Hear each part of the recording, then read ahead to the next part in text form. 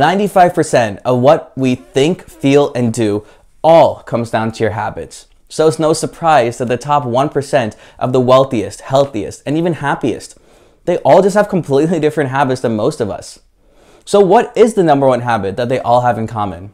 Well, I took the guesswork out for you. I studied the Mother Teresa's, the Nelson Mandela's, the Jeff Bezos's, and I found the number one habit they all have in common. And it's not what you might think. And here it is. It's sleep. And I know you must be thinking, sleep? Elon Musk gets 4 hours of sleep, and in our hustle culture, sleep less, but work more. Well, here's the catch with that. The number one predictor for success is zest, which is energy. And it correlates exactly to your success because energy is way more important in today's world than intellect. You might be the smartest person in the world and have the best ideas, but you can't get out of bed and execute them, then what's the point?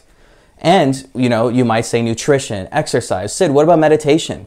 Well, all these pillars sit on the pillar of sleep.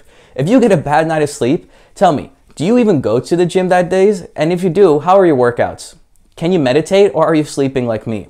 And if you're productive, imagine yourself getting a better night's sleep. How much more productive are you really?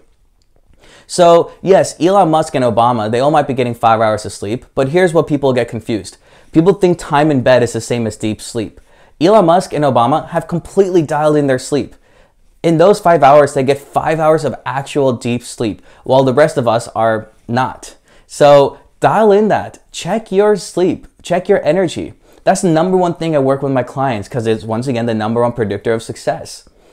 What are your sleep habits? What do they look like? And what can you do to improve them today?